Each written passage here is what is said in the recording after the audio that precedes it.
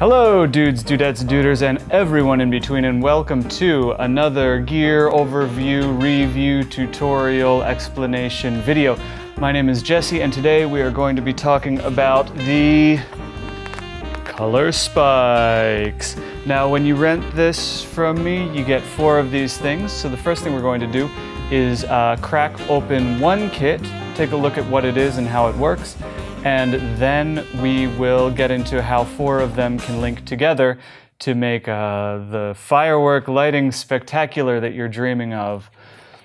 We got the soft case. Inside, you will find on top a little bag with 2 barn doors in it that have, there we go, 2 barn doors. Beyond that, you've got the actual Colorspike. You've got a bit of diffusion, and I mean a bit of diffusion. I'm thinking that we might do better with, I'll grab some white cloth, some kind of silk, some diffusion that can go on the barn doors that will create a wider spread than this thing. But this is better for softening. It's better than nothing if you want to soften it. You've got the adapter that goes into the Colorspike. You've got the wall plug that goes into the adapter. 3-prong, 3-prong. Remember that it's 3-prong. You have a little thingamajig to put it on light stands. And yes, forgot to mention you get 4 light stands with the rental. Because what good are lights without light stands? You get this funky wonky bonky thing that I'll show you how to use in a minute.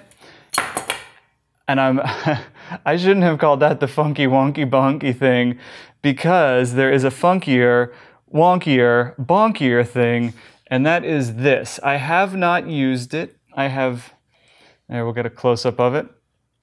I have worked with other gaffers, grips, guys who do lighting, guys who do shows, stuff like that, and we all have no idea what this was meant to be when the guys from Colorspike invented it. And yeah, so that makes a case plus bag with barn doors is 2, 3, 4, 5, 6, 7, 8, 9 objects in each case, depending on if you count the barn doors in the bag as 1 object, or 3, could be up to 12, whatever. That's how you count it, but those are all the things.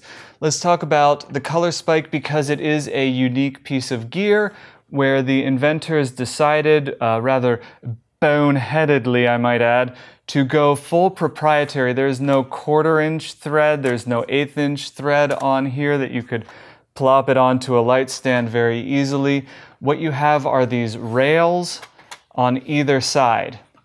And how that works is you loosen these screws a little bit, so now you've got that rod, and you kind of finagle it in there. And then you screw these 2, and now that's tight. It's not going anywhere. It's not going to slide up or down or either way. And you can put this on either side. You can put it on this side. You can put it on this side. You can have the knuckle facing to the back of the device here, or you can have the knuckle facing to the front of the device if you want.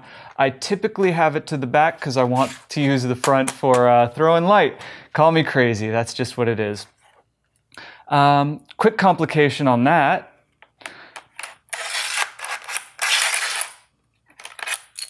is when you're trying to put the barn doors on, if you also want to use the attachment knuckle, you gotta be a little bit clever about it. So to get the barn doors on, again, you have these little bars that go on the rail. To get the barn doors and the knuckle, you wrestle with it to get on a barn door, then you put on the knuckle, then you put on the other half of the barn door, because proprietary design is always better than industrial standards. I swear, these startups, they get one knucklehead idea, they want to reinvent the wheel, and then they make a parallelogram and tell us to deal with it. All right, so now the barn door is on firmly. You can open it, close it to any angle, and it will stay. Very, very convenient. And the knuckle's on firmly, so you're all good there. I am going to chuck on the other barn door just because I really love to party. Now, the real reason is I like symmetry. And if we're gonna have one barn door, let's have two barn doors, hey. And then you'll see, like once they're on, it's pretty cool. It's like, it's a good device. So now you can, you know, open them up. You can really focus the light if you want, punch it in, however you please. So that's the basic setup of the actual unit itself. From there, let's just leave that like that. The adapter for the light stand. Again, they just had to get too clever to be practical. So it's got these little teeth in, and you've got to unlock it enough that you can move those teeth around. And you know, it's useful. I mean, it locks in place, but it's one of those things where it's like, really? Did we have to? Was it absolutely necessary? And then you just slide it on and screw this in and tighten it. And now you are light stand ready, and you've got kind of full mobility. You can go left and right, and with this circular knuckle up here, you can rotate to a degree. Eventually, this guy is gonna hit the wall over there. So you've got left and right, you've got this axis, X, Y, and Z axis, whatever, I don't know. And of course you can rotate it on the light stand and raise it up and down, however you see fit. Quick word about the power supply and why I was so clear about the 3-prong. The Colorspike does have an internal battery. That is true. Would I rely on this battery for a day of filming? Absolutely not. I never would. And I would be remiss to advise you to. I think you get like 45 minutes, maybe an hour on a full charge, and that's if the battery is good. Not all the batteries are good in Colorspike. Some of them are, you know, dodgy. So I would not rely on the batteries. Now it's good to have the battery because you can swap out, like if you need to unplug it for 5 minutes and grab a stinger, that's an industry term for I don't know what. Then you can leave it on the battery power for 5-10 minutes while you get your stinger. And that's useful, but you aren't going to be shooting a whole day with it just on battery. Let's talk about functionality. Let's talk about light, shall we? All right, welcome to the Colorspike interface. I'm going to try to get this a little bit closer. There we go. Welcome to the Colorspike interface. So you got your on-off switch. Now it's on, and we should be seeing a red light. I'm going to leave the diffusion right here so you have something white on camera C that you can see what we're talking about.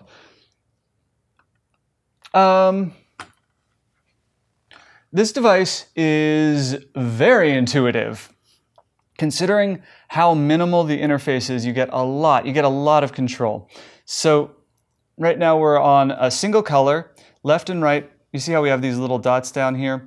Left and right will move us throughout those dots, and up and down will adjust that value. So we've got brightness, hue, saturation, and our default colors. So let's just go with mint green, because why not? Lovely.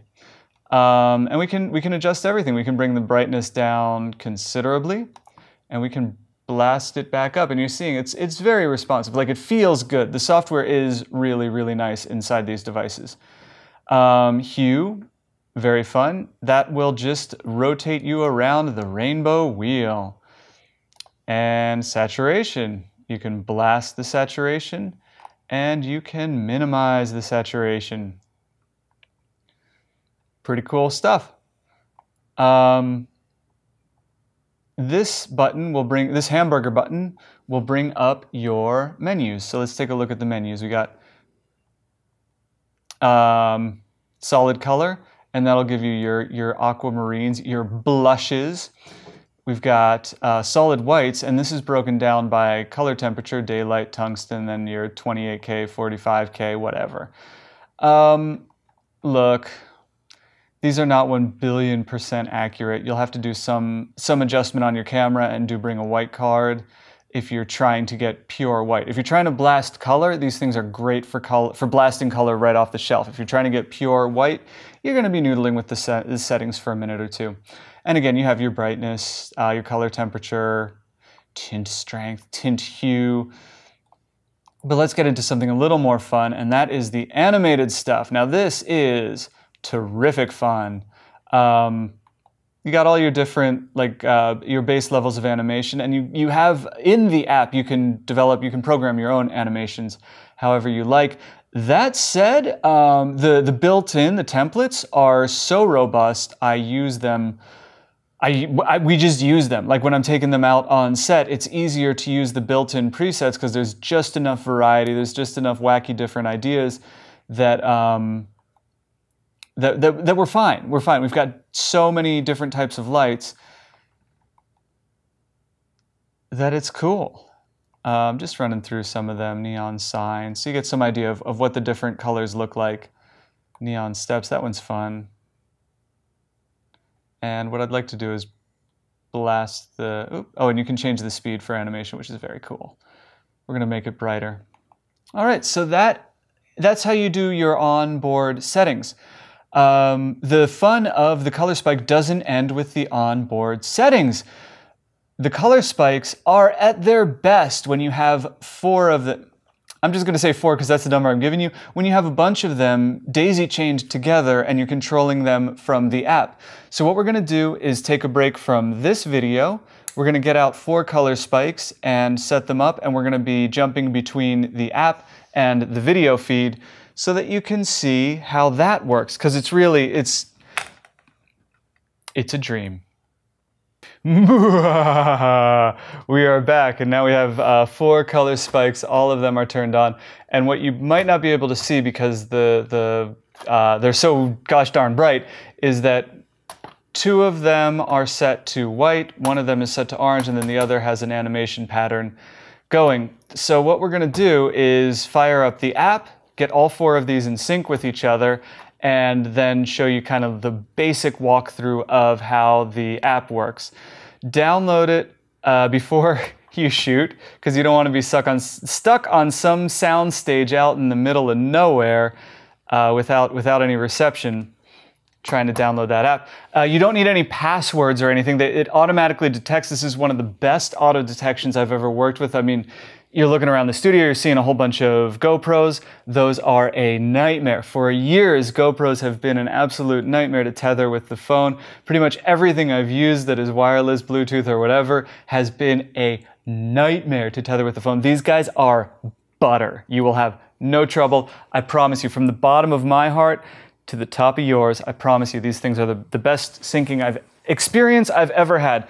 So what we're gonna do is fire up the app. We've got the 4 color spikes turned on and they're all set to white. They've all been reset. What we want to do is connect them to our controller app, and that could not be easier. Go through and tap connect with each one. Now already, I've just been doing this tutorial for 10, 15 minutes, whatever it was, and you can already see that the batteries are starting to drain down. So, you know, told you so. But it is very easy. It will auto-detect. The software recognizes the devices instantaneously. It's very, very convenient, very easy. Easier than most every phone-to-device tethering that I've ever done.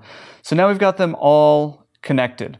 Let's move into the controller function, remotes, and start making sure that everything is working. All right, so we've got them connected, and we can adjust the brightness for all 4 devices with this slider. And you can scroll through and you get a preview of whatever the thing is, whatever the pattern is. So let's go double siren, rock and roll. And for the animated patterns, you can control the brightness, but you can also control the speed. So now it's going much, much slower. If they aren't all syncing immediately, if they aren't all doing the same thing as you use this app, make sure as you swipe to the right, you can see that they can become ungrouped, and you can control them individually outside of that group. Also double check in here that all 4 of them are checked, and all 4 of them have this little hourglass icon turned to yellow. So there is a lot in this software. There's more than I could possibly get into. I just wanted to give you the quick general overview so that you would not be surprised when you open it up. It's up to you to kind of jump in and do the deep dive and figure out all the features and all the programmability of these four guys and how you can daisy chain them and how you can really, really maximize your time with these devices on set. So we're going to close out. I'm going to give myself some evil lighting and then I will say a few words of goodbye. Thank you for watching this tutorial from the beginning to the end. If you are just watching it to learn, then I'm glad I could help you out a little bit. If you're watching it to rent this gear, double thank you for giving a good goddamn of how the equipment works. I do appreciate it. Hope to talk to you soon. Thank you for watching this not a 1, not a 3, but a 2 tutorial. Bye.